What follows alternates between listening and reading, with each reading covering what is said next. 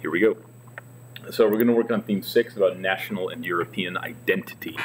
And basically what this theme deals with is that, well, like you can see here, it focuses on how and why definitions and perceptions of regional, cultural, national, and European identity have developed and been challenged over time. So basically this refers to how people sort of feel about how they belong and like what sort of group they are part of in a political sense, not like a sort of social class sense or religious sense so much. This is going to be focused more on political identity, political belonging at the national level, supranational level, and subnational level as well. So, since 1450, Europeans have understood their place in the world based on their membership in various and sometimes overlapping entities, ranging from small local groupings to fully developed nation-states and multinational organizations. That covers like the whole range over this whole curriculum. Questions concerning identity have remained constant, even as shifting political, social, economic, religious, and cultural developments, such as the intensely patriotic calls for greater national unity in the 19th century, have brought new units and affiliations into being. In the early modern period, Europeans identified with language groups and political units of varying sizes, such as the Renaissance-era city-state. Early modern Europeans also identified with emerging nation-states such as a unified Spain under King Ferdinand and Queen Isabella, imperial dynasties such as the Habsburg Holy Roman Empire, and the idea of a unified Christendom. So, early modern refers to about the 1400s to 700s. That's the time frame that we're dealing with here. Now, to kind of back it up a little bit, though, one of the concepts that's always going to be sort of there in the background underneath like political identities is some degree of social identity, because this is before the whole idea of like individual rights and liberty has really come into being, which was really an offshoot of the Enlightenment in the 1700s. So it's important to keep in mind that as part of the sort of national identity or political grouping that people are part of, they also will still feel a very strong attachment to their particular just group within society. And the estates is a term that applies to this idea of kind of like traditional social groups in European societies. So you have the landed aristocracy, and before this concept of individual rights, people sort of looked at the rights and privileges that they had as people as inherently tied up to the rights and privileges that their group of people had.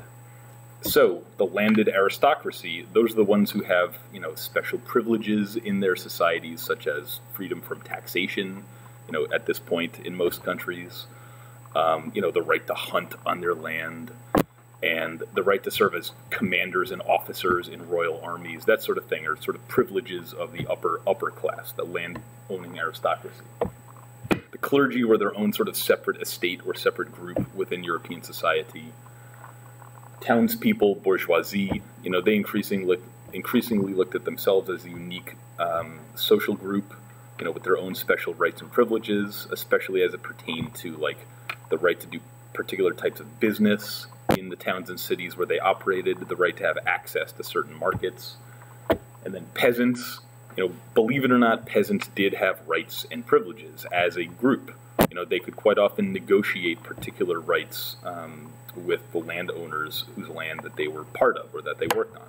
So it's important to keep in mind that as we talk about, like during the early modern period, people who identified as, Florentines or French people, there were also these sort of subgroupings within that, where they sort of understood like their sort of place in that order, even within the sort of national unit or political unit. Now, there's a mention here of Renaissance Italian city-states.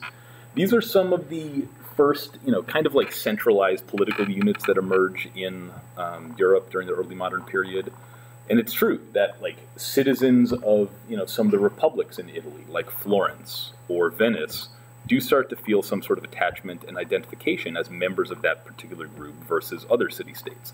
And as the sort of rivalry during the Renaissance between these groups intensifies, you're going to see that this is going to be the case across most of European history.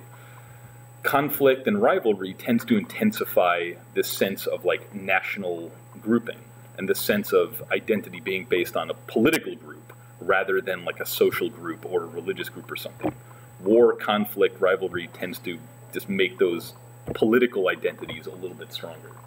So Now, elsewhere in Europe, including Italy, you have cities, but you also have towns that are sort of sources of identity. And it's important to keep in mind that before you have like really powerful centralized governments that emerge in the 15, 16, 1700s, even in places where you do have a bit stronger monarchies like France or Spain, people who lived in towns generally looked at their town as a source of political identity and as a sort of unit that would push for its own identity and rights versus a sort of overbearing central royal government. And one of the words that you might see in relation to these sort of early modern towns and cities and so on is actually the word commune or commune. And that doesn't mean like a sort of communist commune or commune. That is basically just a word for a town that's constituted by the members of the town rather than something that is created by some external force. It's the people of the town who settle there, who start putting together their markets, start building an economy, and it's like their thing, essentially. Now, there's also this mention of some emerging nation states. So some monarchies are going to start becoming a bit more centralized and powerful over the course of the 14 and 1500s. And in the curriculum, this particular group of monarchs is called the new monarchies, that are able to start creating much more centralized systems, bureaucratic systems, and have more sort of extensive control, and also ability to influence people in towns and cities in some of the sort of outlying areas from their capitals. Now, the new monarchs are never able to put together governments quite as powerful as 20th century states can do, of course, but they're sort of going in that direction. And by the end of the 1500s, if you lived within the borders of England, you were in England, and you kind of knew that. And there was something that did sort of separate you culturally and politically and linguistically from France, from the Spanish kingdom, from the Netherlands, from all of these other states that are also beginning to emerge. So even though no one in England talked about being a citizen of England in the 1500s, the fact that you were part of this country that was ruled by the Tudor dynasty did make you part of something that was sort of separate from other countries in Europe. So the same thing in France under the Valois dynasty. And in Spain and Portugal, this is where you see kind of a unique type of national identity emerging, because during the 1400s, this is when monarchies on the Iberian Peninsula are completing the Reconquista, the reconquest of Iberia from Muslim forces, which had controlled most of Iberia for centuries. So as the reconquest occurs, you start to see that the kingdoms on the Iberian Peninsula develop this kind of sense of themselves as crusaders for the Catholic Church, as monarchies and people that are not just, a political system, but also on a kind of holy mission to, unify Catholicism within their kingdoms. So that gives, people like Ferdinand and Isabella a sort of holy mission that allows them to exert a little bit more sort of influence in creating this kind of national identity. So, let's continue that. Now, one thing that will sort of continue even as we get closer to the modern age, that does start to begin here, is this idea of royal dynasties as a source of national identity. And in countries that are a little bit more diverse, where it is a little bit more difficult to pull together people that speak different languages or sort of look at themselves as being unique types of people, having like one single dynasty ruling over a bunch of different types of people is something that also starts to create some kind of sense of national identity. Like, we are all subjects of the Habsburgs, for example, in the Holy Roman Empire, or in Austria and some of the kingdoms that they came to control over the course of the 1600s. So the Habsburg dynasty is actually going to be the one that's kind of the best example of this, of a singular dynasty being kind of the focal point of loyalty and political identity. So, now, you're also going to see in some ways, especially as the Ottoman Empire reached its peak in the 1500s, you're going to see some sense of Christendom as a sort of unified Christian society against the Islamic Ottoman Empire as another source of identity. And all during the 1500s, especially as the Reformation is going along, you start to see especially Catholic monarchs claiming to be like defending Christendom, from the Ottoman Turks, as they go about trying to like clear out Protestants from their kingdoms as well. So they use this claim of like defending a unified Christian system as a way of claiming legitimacy and trying to sort of create a bond among different European people. So, shall we continue? Yeah. All right, so now we're moving along into the 17th and 18th centuries. And this is where you start to see states becoming much more modern and much more sort of recognizable in terms of the way that they sort of treat citizens and subjects, closer to the kind of modern era. So, first of all, though, 1648 is a big dividing line in European history for a lot of reasons. This is when the Peace of Westphalia occurred, and for our purposes here, one of the big outcomes of the Peace of Westphalia that ended the 30 Years' War was this clear sort of indication that borders drawn on a map were real. That borders drawn on a map clearly divided one nation state from another, one political group from another political group. And, part of the agreement there that allowed this to happen was the fact that the Netherlands and Switzerland were recognized as independent republics in the Peace of Westphalia. So the idea that these people, without a monarch or without the Pope, could just basically say, we are a country, we are a unified thing because we want to be, not because God commanded it or because the king said so. That was something that was absolutely revolutionary in Europe. But in addition to that, the governments and their delegates across Europe that signed onto the peace basically said, like, yes, we recognize borders as like the beginning and end points of kingdoms. So now you see this shift from a kingdom being just like the possessions of the king to being something that exists separate from the body of the king himself. Something that is no longer just a possession, but a nation, a thing that is there that the king is just kind of the steward of or the leader of rather than the owner and possessor of. So this is a big step forward in the ways people feel about how they sort of connect to their country and to the government of their country. So, now, there are some absolutist monarchs that do try to wrap up the idea of the state and, belonging to the state in their own sort of personal selves. And probably the best examples of this are Louis XIV and Peter the Great, who go to great lengths to create a sense of Frenchness or Russianness in the case of Peter the Great that is really bound up in, loyalty to them personally and willingness to accept the changes that they are making to society, in their view, for the betterment of society. And they both used extensive propaganda efforts to just kind of make sure that people from coast to coast, from border to border in their country, just understood this guy's in charge. To be a good Russian or a good Frenchman means to be loyal to this guy and this dynasty.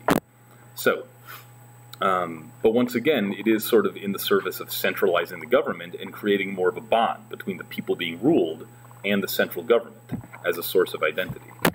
Now, in Prussia, which started to emerge as a major power following the 30 Years' War, the sort of nation-building idea that the Hohenzollern kings there used and basically continued to use until they got overthrown during World War I, was Prussia as a military state, as something that needed a strong, powerful army in order to defend itself, because it was just kind of like right there in the middle, and it was, a bunch of different territories that weren't really necessarily connected to each other.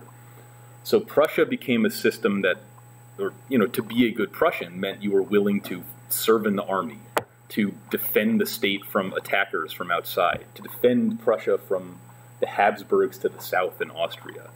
This became a sort of part of the idea of Prussia as a nation of people as it came together. So, now, in a couple of other places, you see nation building based on constitutionalism. And that's where you've got England especially, and all through the 1600s, you have this ongoing, dispute between Parliament and the Stuart dynasty, who were absolutist-minded and had a conception of England as more like that of France, where like their leadership was the defining factor of and thing about being English or being in the United Kingdom. Actually, the UK didn't exist yet until 1707, so don't quote me on that.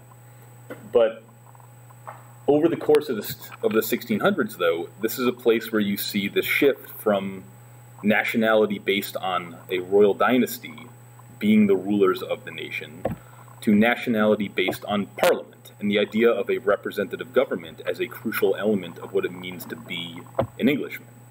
And you're going to see that this is something that carries over through the 1700s, through the 1800s, this devotion to the idea of parliament, this devotion to the idea of representation as essentially what it means to be English, as a member of the English nation.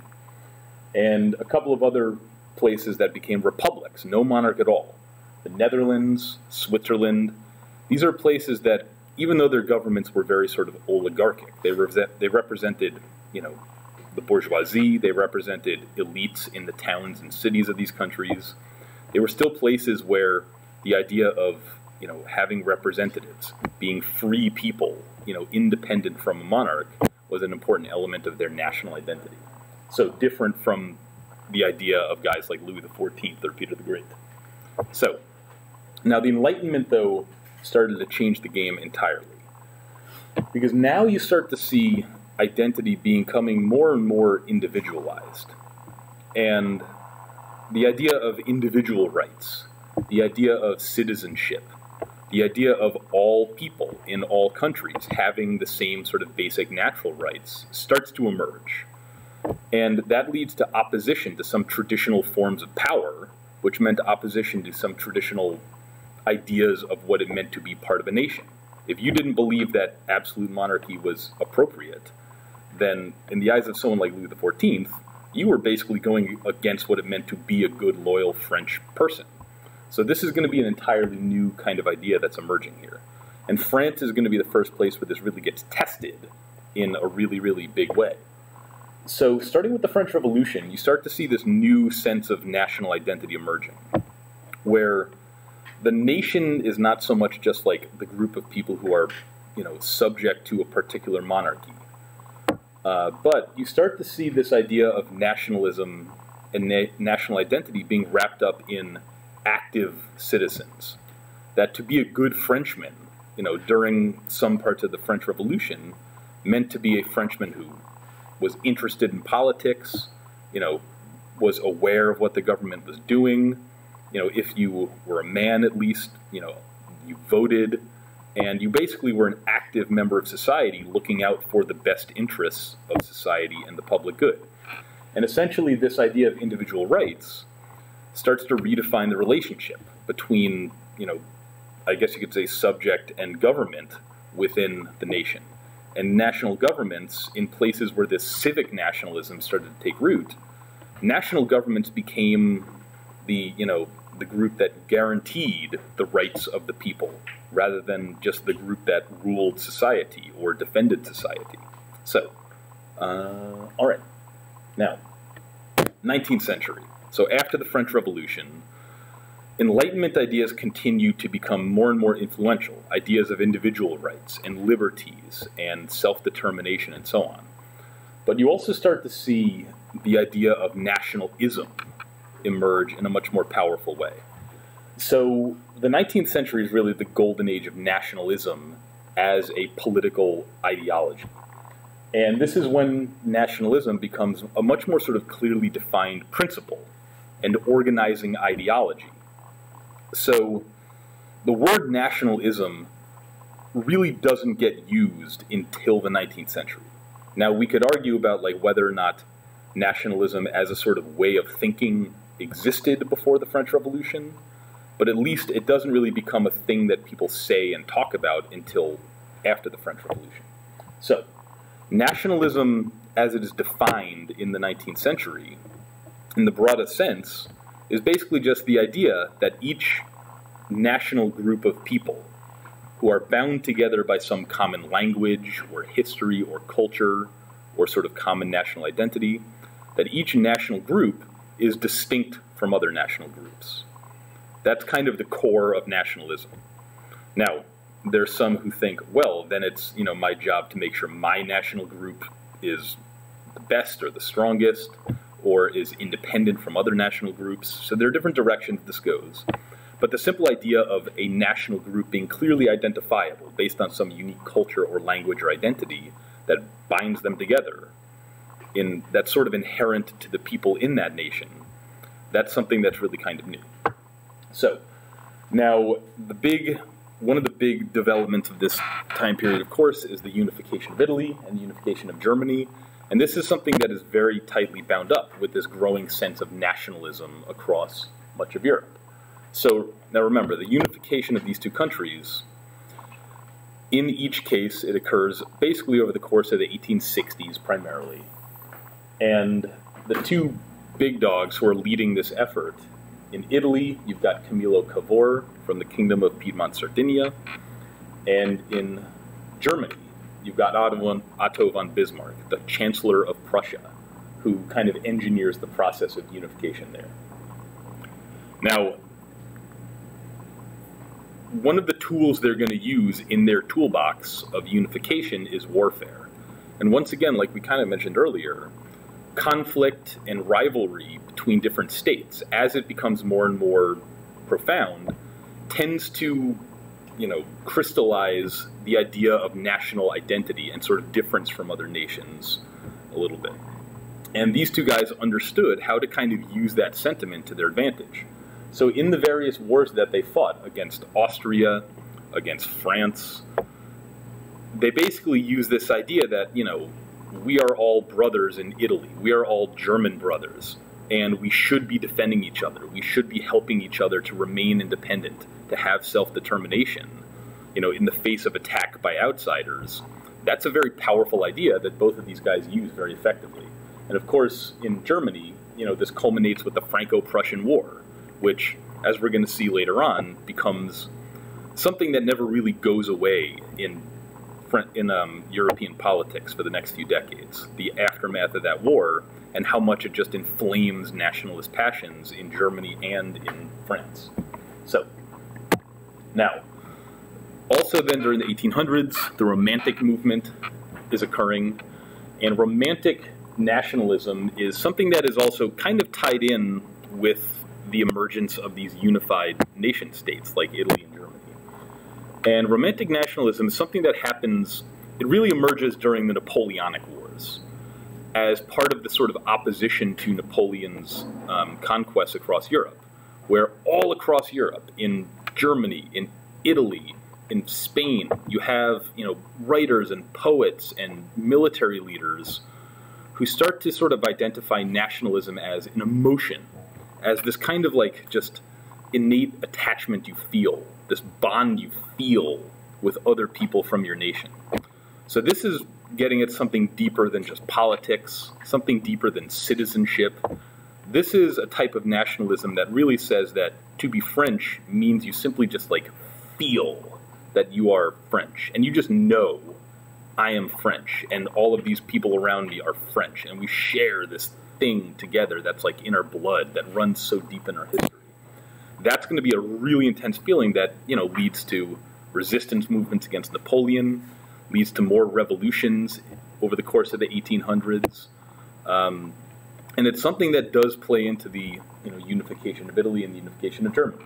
And quite often then Romantic nationalism, it's bound up in language and cultural identity as the sort of unifying principle. And you start to see just cultural expression become sort of wrapped up in nationalism as well. And the one big example of this I know I've used in class is that in Germany, for example, the Grimm brothers, these two well-educated upper-class dudes in Germany, they went around Germany collecting folk tales from peasants. And they put together this collection of folk tales, which have since become very, very famous, that in their view represented this kind of unique German culture that is so deeply rooted in their history that, no one knows when these folk tales were composed for the first time or told for the first time. But simply the fact that all of these peasants shared this common set of stories showed just how deeply rooted their national identity and national bond was. And the idea that peasant culture was something to be celebrated and spread was something that was tied into Romantic nationalism as well. Now, governments in countries like Italy and Germany, and pretty much everywhere across Europe, in England, in France, in Russia, as industrialization occurred, as new technologies became available that allowed just more government, not intrusion, but access to people's daily lives and influence on people's daily lives, you see more very clear government efforts at creating new senses of national identity and really trying to sort of like turn nationalism into almost a religion, something that would replace, traditional religion as a way of thinking about like your place in the world and your place in the universe. So, this is when like most of the modern flags in Europe are created during the 1800s, and flags are a powerful national symbol. And if the same flag is flying from border to border within France or within Germany or England, that is something that is a very sort of powerful symbolic tool. But also, languages are standardized mostly through, the primary education system, where basically some standard version and spelling for a language is taught at the earliest ages. And this creates, once again, a sort of linguistic bond that might not have actually been there in earlier days when dialects in different parts of a country were more common. So, also, public celebrations and holidays, are invented during this time. We already mentioned, like, schools being sort of vectors for nationalism. And this is when most European countries, with the exception of a couple like Britain, they start to require compulsory military service for men. And this is something that, once again, creates a sort of set of shared experiences for all of the men in their societies to create this kind of bond that wasn't really there before. This idea that belonging to this nation of people and serving this nation of people is what sort of gives you a place in the world. So, now, nationalism, though, even though it could unify people within a country, it quite often was a divisive force and would actually sort of separate people or drive wedges between people. So, now, one of the biggest factors in this is the idea that, that each nation of people should have self-determination. This is a big, big phrase in the idea of nationalism in the 19th century, self-determination, and really all through the 20th century as well. This idea that each unique nation of people should have the right and the ability to form its own government, to have its own leaders, to basically be responsible for its own destiny, and that it was inappropriate for a nation of people to be ruled by a foreign government, to be conquered by an empire, to share government with another group of people.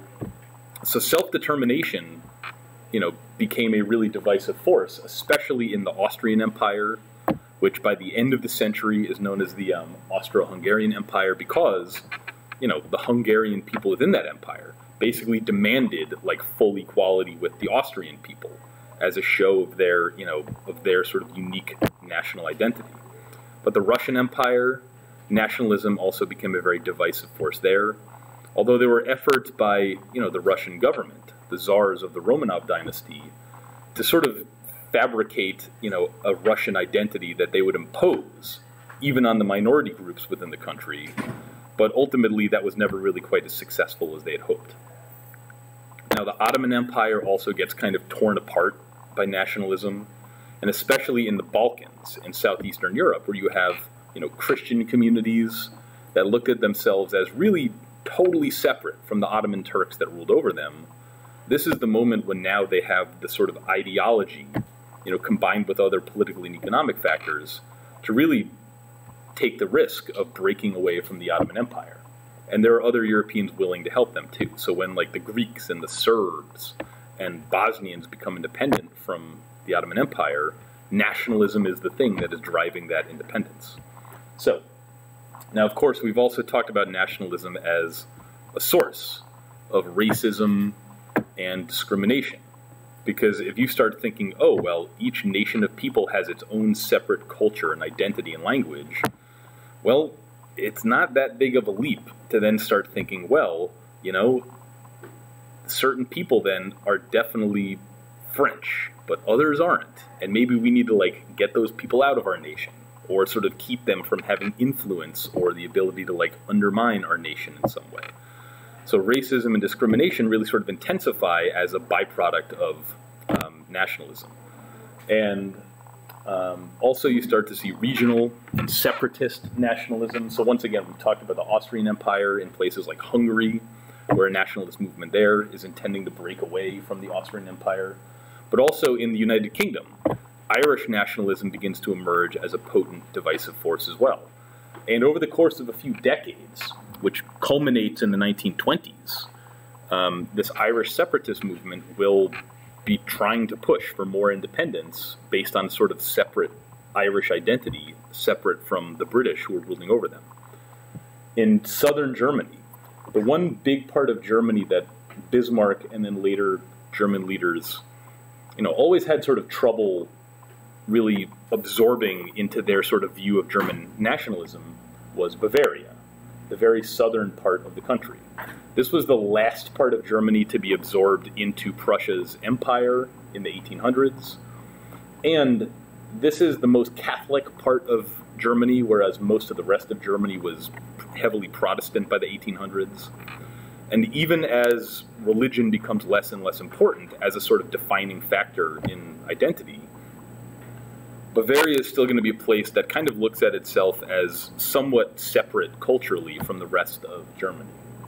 So, now, Russia and some of the other smaller countries in the Balkans are going to push for a new sort of supranational identity in the 1800s called Pan-Slavism. And this is going to be this idea that the Slavic peoples of Europe, which included Russians, included, Ukrainians, but also included Croats and Serbs and Bosnians, this idea that they should all be unified or cooperative together in some way. And Russia is going to push this idea partly because it's a way for them to sort of reach their tentacles out into the Balkans and gain more influence in that part of the world. But this is one way that Slavic peoples, in some cases, began to think of themselves. And a form of nationalism focused within the Jewish community is going to emerge. So Zionism was founded by a guy named Theodor Herzl, who was a Jew living in the Austro-Hungarian Empire, and basically in the face of rising anti-Semitism as a sort of byproduct of racist nationalism in the late 1800s, basically decided, well, the Jewish people should sort of unify and cooperate within themselves as a sort of separate, distinct nation. And he did feel that there was something unique about the Jewish people, as in opposition to the rest of the European nations, even in places where there were a lot of Jewish people living, among other European nations.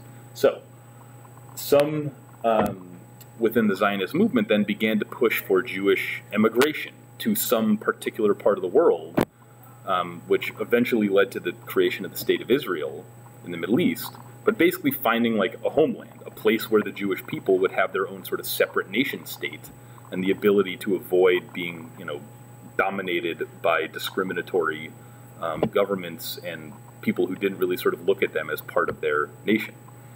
And, as anti-Semitism was becoming really kind of an epidemic by the late 1800s. So we've talked about anti-Semitism in Russia. We've talked about, in France, the Dreyfus Affair, the Jewish army lieutenant who was railroaded and imprisoned for years on basically false charges, basically as an expression of like national identity by more sort of hardline, you could say racist French nationalists, ones who basically said that no, to be French means you are Catholic and you sort of have these sort of deeply rooted aspects of French culture within your identity. So, now, moving along then. In addition to nationalism, there is another sort of competing form of identity that begins to emerge during the 1800s, and that is class consciousness. And this is something that emerges within the context of the Industrial Revolution, but especially in the context of socialism and Marxism, where within industrial societies, you're belonging in a social class, whether it was the proletariat, the working class, or the bourgeoisie, the middle class, also started to become a greater sort of source of personal identity and a sort of way that you knew your place within the world, within society. And increasingly within the socialist movement, socialism is really a sort of international movement at heart, and especially the sort of Marxist version of it. So socialism is going to be something that on some level kind of disconnects working class identity from nationhood, and instead tries to create a sort of broader international working class identity that will sort of overcome, the separation of the working class across different nations. So now, some socialist parties will eventually sort of get absorbed into just the political system of their countries, but there will always be a socialist movement that's sort of working at the international level as well over the course of the 1800s and into the 1900s. So, let's see. All right. Now, one of the big tools of, nation building that governments in the late 1800s also engaged in was imperialism. And for countries like France, for Germany, for Britain, there were some politicians who basically thought that one way to sort of keep the support of the people, to keep them always sort of interested in, supporting the nation, was to basically be sort of constantly involved in these overseas adventures. And, we could debate about exactly what the true motivations were behind some of these attempts at colonization and, empire building around the world. But it's definitely true that the governments of Britain and France and Germany and Belgium and others definitely kind of tried to create this connection between taking colonies and national strength and national greatness, and tried to create this attitude that to be a good British person or to be a good French person meant that you supported colonization, that you supported imperialism, because, who wouldn't want their nation to become stronger than others and become dominant around the world? Now, obviously, not every European bought into this, but it did become a big sort of tool of nation building in the late 1800s. Now, moving along. Finally then, 20th century. Here we go. So, after World War I, with the exception of the emergent Soviet Union, Europe was dominated by nation-states. So, after World War I then, this is when those former empires, empires like the Russian Empire, the Ottoman Empire, the Austro-Hungarian Empire, are basically just gone. They're kaput. And in their place, you see all of these new republics emerging. So you see new nation-states that quite often are tied to some sort of national or ethnic or linguistic identity. So Poland is drawn back on the map. And Czechoslovakia, which later on will be split up into two even sort of smaller nation-states. But the Austrian Republic, Hungary becomes a separate republic, Romania, Bulgaria, and Yugoslavia, for a few decades, will be a sort of pan-Slavic superstate in Southeast Asia, or Southeastern Europe, the Balkans. So you do start to see, Eastern Europe really kind of dominated by these new nation-states, some of which see more success than others at creating stable governments, stable economies, but they are all sort of based on this attitude of self-determination, which Woodrow Wilson was a big proponent of in his 14 points, and, had been the sort of goal of nationalist movements within those countries for decades. So, let's see. Now, okay, so the Soviet Union also emerges as kind of a new Russian empire. And at least at first, Lenin and, his inner circle, when they created the Soviet Union, their goal was to create a sort of supranational empire, not based on nationality, but based on devotion to communism, devotion to Marxist revolution. And even after Stalin started to become a bit more nationalistic and basically used like the satellite states of the Soviet Union as essentially just resource banks for the mother country, for Russia, there was still this kind of sense of the Soviet Union as, this new Russian empire. So, now during World War II, Germany sought to create a pan-European empire based on an extreme version of German national identity and power. So Nazism and Hitler's view of nationalism, which was based on Mussolini's view of nationalism, which was founded in Italy, this becomes a much more sort of destructive and much more sort of competitive and social Darwinistic type of nationalism than ever before, where basically nationhood meant essentially just winning the struggle for survival against other nations and dominating them and absorbing them into an empire and ultimately exterminating them if necessary. So this was kind of the ultimate expression of this kind of racist and imperialistic nationalism that had emerged over the course of the 1800s. So, now, during the second half of the 20th century, as Europeans recovered from the strain of two world wars, Western European empires fractured and transformed into new political units. So, decolonization occurs following World War II, partly because of just like the stress and expense of trying to hold on to empires across the globe. But this does, lead to a sort of new emergence of an identity following World War II, because now, like, the British Empire is going to basically cease to exist. And people within Britain who were into the empire, who looked at that as a source of national strength and identity, we are the people who have the empire, are going to have to basically sort of reconsider their position in the world and in Europe. So, now, you start to see then, as they reconceive their role in a post-war world, Europeans can now identify with larger transnational organizations, such as the European Coal and Steel Community, so the ECSC, or the Community of Countries assembled under NATO or the Warsaw Pact.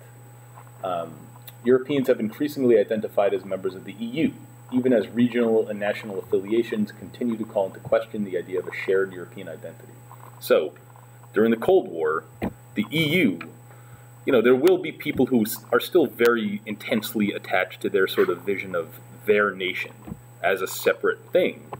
But you do start to see more and more people calling for a broader sense of shared European identity. And especially as, other powers in the world start to emerge. So the United States, the Soviet Union, as China emerges as a superpower again, as, parts of the Middle East and Southeast Asia emerge as powers within the world. You start to see some Western Europeans especially starting to view Europe as its own sort of separate civilization that goes beyond just each unique nation within Europe. And you start to see some, very strong advocates of the EU looking at the sort of collective project of Europe, including all of the conflicts that have occurred over the centuries, as an important part of European identity, and that Europe as a unified thing can become a sort of superpower again based on that sense of shared European identity. But also during the Cold War, NATO, the Warsaw Pact, and the very clear line between West and Eastern Europe is another sort of way of understanding where you sort of fit in to, the world and to Europe. Now, some of the lingering questions regarding national identity. First of all, this idea of European identity versus national and local identities. And obviously there are still, countries where Euroscepticism is an incredibly strong attitude. This idea that the idea of a singular unified Europe is nonsense. And instead, we should focus always on our nation and our nation's interests ahead of others. So this has culminated with the Brexit movement of recent years. So this is something that is kind of an open question about where this attitude is going to go. But also, as more and more non-Western migrants have entered Europe, you also start to see some European nationalists focusing on Western and European identity as being wrapped up more and more in a particular sort of ethnic or linguistic background separate from, the rest of the world, even as more non-Europeans become part of European society.